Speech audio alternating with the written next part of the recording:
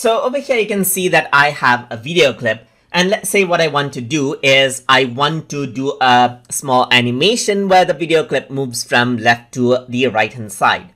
So in that case, I can utilize something called keyframes, and to start using it, I'm going to go around and first on the filters area, I'm going to click on the plus button, and over here on the video, I'm just going to go around and work around with its transform settings. So I'm just going to go around over here and say, let's say for example, position right here.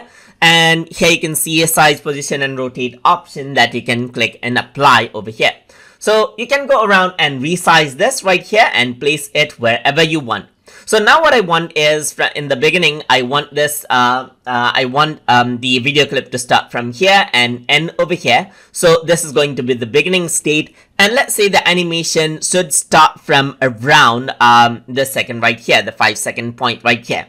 So once I do that, I can go around and then add in a keyframe to this. So if I were to move this, let's say for example, move this, you can see the position right here. So let me just move this around onto the left side right here, just like this. And then I'm going to go around and click on the use keyframe for this parameter area.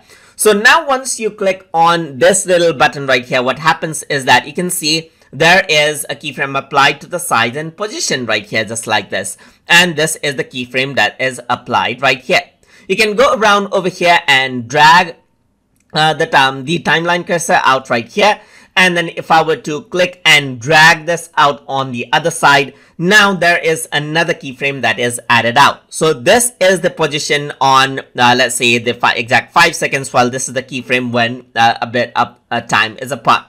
So if I were to go around and press the play button, then you can see the animation just like this. And you can go around and apply out keyframe in multiple things over here. So here you can see that this is the keyframe that you have. And if I were to move this, let's say in between, just like this, there's a third keyframe which is added in, and I can click and drag around and change the position of the keyframe over here as well, so that the movement area changes. If I were to press the play button, you can see that it goes on the top and on the side now. So let's say what I also want to do is I want to add in different keyframes over here on rotation. So on the rotation part, you can see a separate keyframe can be added in. And once I do that, you can see that another keyframe area is here. So now I can go around over here and I can just go around and change around, let's say for example, the value right here, and you can see that it changes around the rotation. So if I were to go in the beginning and press the play button, you can see that it rotates around right here.